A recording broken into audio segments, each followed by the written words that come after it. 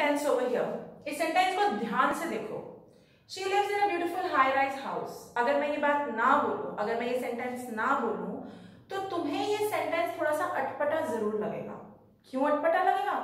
Because you rightly guessed it, it lacks punctuation. इसमें कोई punctuation, कोई marks कुछ भी नहीं है. Welcome everyone. आप लोग देख रहे हैं EcoWorld डिजिटल क्लासेस और इस समय चल रही है इंग्लिश ग्रामर सीरीज. आज मैं जो टॉपिक शुरू करने वाली हूँ वो बहुत ज्यादा इंपॉर्टेंट है. पता क्या होता है, बच्चे या एवरीवन, बच्चों की पहले बात करते हैं. School going and college going kids जब वो एक ऐसे लिखते हैं या जब वो कोई आर्टिकल लिखते हैं, उन्हें पता ही नहीं चलता उनके नंबर कहाँ जा रहे हैं. स्पेलिंग मिस्टेक, ग्रामेटिकल मिस्टेक तो एक तरफ, जो सबसे ज्यादा नंबर उड़ाता है, मार्क्स उड़ाता है इंग्लिश में, that is punctuation. Because it is very important. क्यों इंपॉर्टेंट है? तुम्हारे ही सामने है.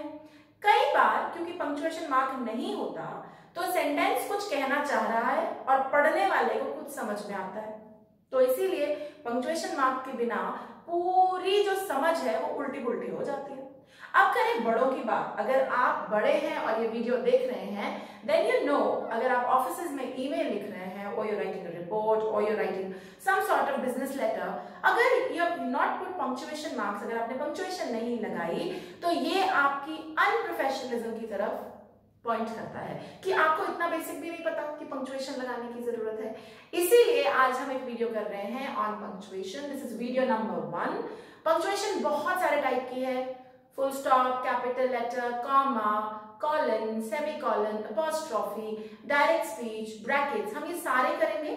लेकिन कुछ जरा ऐसे हैं जिनके बारे में दुनिया ज्यादा जानती नहीं, मतलब आप लोग ज्यादा नहीं जानते, तो हम पहले उनको टैकल करेंगे. ओके, तो we will today begin with rules of comma. Comma के क्या क्या रूल्स हैं, कहाँ कहाँ लगाना चाहिए, और ये गलती बच्चे तो बहुत करते हैं, कॉमा लगाते ही नहीं, चलो जी, और नंबर कटते चले जाते हैं, पता ही नहीं चलता नंबर कहाँ गए. शुरू करें, चलो. तो कॉमा सबसे पहले क्यों यूज होता है? To indicate a slight pause. कई बार सेंटेंस ऐसा होता है कि उसमें थोड़ा रुकने की जरूरत है. जैसे कि look at this first sentence. Being the first one to arrive, she quickly took her seat. अब यहाँ पे दो बातें बोल रही हैं. पहली बात ये है कि वो सबसे पहले आई, क्योंकि वो सबसे पहले आई इसीलिए उसने जल्दी से एक सीट ले ली. ये दो बातें हैं और इन दोनों बातों के बीच में एक पॉज है, थोड़ी सा, you know, we are waiting a little bit. So being the first one to arrive, क्योंकि वो पहली थी, पॉज, वेट, स्लो डाउन, इसीलिए उसने दूसरी सीट ली. अब मैं हिंदी में भी बोल रही हूं तो I am taking a pause, मैं रुक रही हूं. देखो, सुनो, क्योंकि वो पहले आई थी इसीलिए उसने पहली सीट ले ली, है ना. तो पॉज है. इंग्लिश में भी if there is a pause in the sentence, अगर सेंटेंस में रुकने की जरूरत है तो हम कॉमा यूज करते हैं. तो being the first one two arrive, pause, comma. Look at the mark, मैंने सर्कल किया है सो दैट यू नो कि यहाँ पे कॉमा लगेगा. सी, look at this. She quickly took her seat, उसने अपनी सीट ले ली. ठीक, ऑल गुड, ग्रेट. अब आओ सेकंड एग्जांपल, सेकंड रूल पे.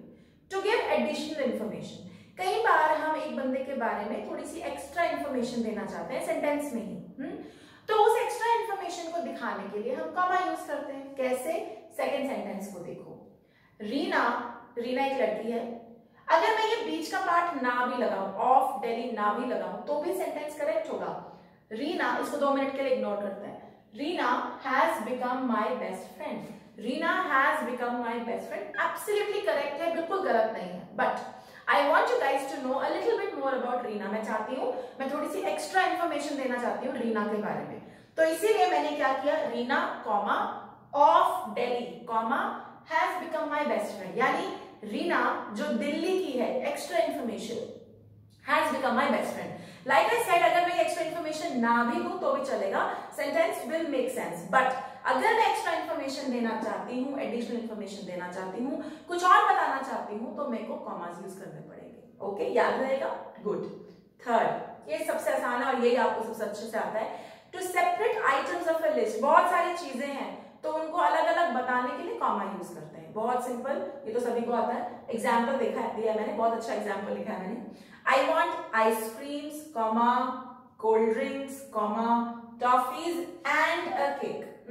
यानी जब मेरी बहुत लंबी लिस्ट है तो मैं कॉमा से उसे अलग करती हूँ. लेकिन जो लास्ट थिंग होती है ना लिस्ट में, उसमें मतलब एंड अगर जब लगा रहे हैं तो एंड से आगे पीछे कॉमा नहीं लगाना. We don't have to put a comma there. Look at this. I want ice cream, comma, cold drinks comma toffees, फिर मैंने कॉमा नहीं लगाया because I put and a cake, right? So I want ice creams comma cold drinks comma toffees and a cake, वहां पे comma नहीं लगा. So whenever you want to right a lot of items in a list और आप उसे separate दिखाना चाहते हैं तो हम कॉमा यूज करेंगे. ओके, समझ में आ गया? यहां तक क्लियर है? गुड. आगे बढ़ते हैं.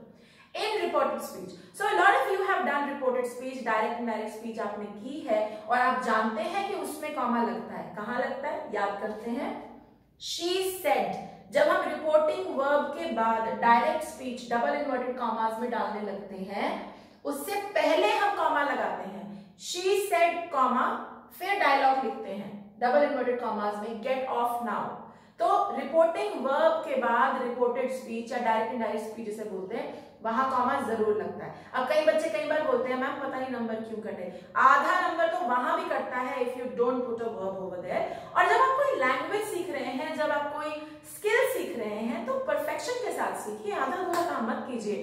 बिकॉज गाइज, अगर if your kids and you are seeing this video, अगर आप बच्चे हैं तो मैं आपको एक बात बता दूं, जो इंग्लिश लैंग्वेज है ये आपका एक मार्क्स वाला सब्जेक्ट ही नहीं है. It is a very very important skill. आप देखते होंगे कि बड़े लोग भी चाहते हैं कि उन्हें इंग्लिश लिखनी बोलनी आ जाए. And if you know how to right brilliant English perfectly well, तो आप अपने फ्यूचर में बहुत आसानी में, बहुत आराम में रहेंगे, राइट? सो इसीलिए जो काम करो बढ़िया करो. ओके, फाइनली जो लास्ट रूल है, यूज ऑफ टू और मोर adjectives of a same noun. मतलब एक ही बंदे के बारे में जब हम कई खूबियां गिनाते हैं तो उन खूबियों को, अलग अलग खूबियों को दिखाने के लिए हम कॉमा यूज करते हैं. For example, look at this. Sachin is a humble comma genuine person. Sachin is a humble, एक और होना चाहिए था यहाँ पे, अदरवाइज एंड लग जाएगा, sorry. Sachin is a humble comma genuine comma nice and a nice person, comma नहीं. Sachin is a humble comma genuine and a nice person. तो humble, genuine, nice are adjectives. याद है ना एडजेक्टिव्स क्या होते हैं? Describing words that describe a noun.